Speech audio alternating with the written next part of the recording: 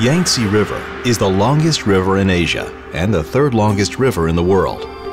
For thousands of years, people have used the river for irrigation, sanitation, transportation, and industry.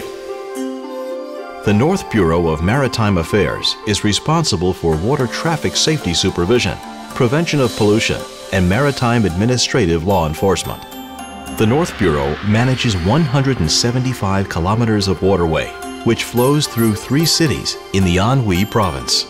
Looking to deploy a high-end wireless network to enhance operational efficiency, the North Bureau of Maritime Affairs commissioned BNC, a prominent partner and distributor of RADWIN. In order to establish a reliable network, multiple challenges had to be addressed at the initial planning phase, including connectivity over water, unpredictable currents, non-line-of-sight conditions when large ships block the radio signals, and long-range coverage per base station. BNC overcame these challenges by deploying RADWIN's FiberinMotion mobility solution. With FiberinMotion, BNC successfully established a highly reliable wireless network that transmits high-definition video surveillance services between the network's operations center and the North Bureau patrol boats.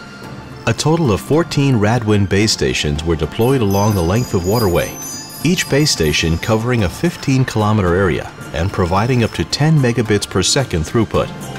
22 patrol boats were fitted out with RADWIN's HMU, high-capacity mobile unit, and pole-mount mobile radio unit, ideal for vessels in motion. RADWIN's FiberinMotion assures seamless handover capabilities and high throughput over long ranges, 2 important requests made by the North Bureau. When traffic jams, water pollution issues, or suspicious vessels now appear on the waterway, patrol boats can instantly transmit real-time video to the Network Operations Center so the duty officer can make a quick yet informed decision on how to effectively handle the situation.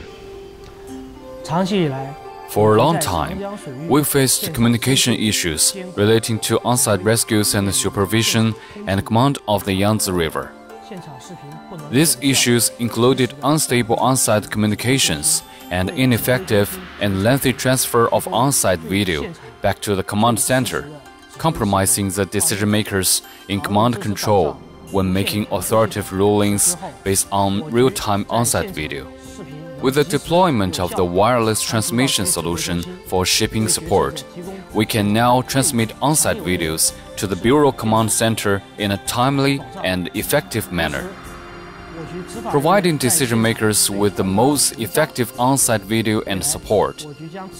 Going forward, we will continue to develop the wireless network rescue bridge systems, as well as complete the wireless broadband transmission system to cover an area of 175 kilometers to provide first-hand and effective data transmission for our on-site enforcement and video dispatching. If you're looking for the ultimate wireless broadband in motion solution for vessels or vehicles in motion, look no further.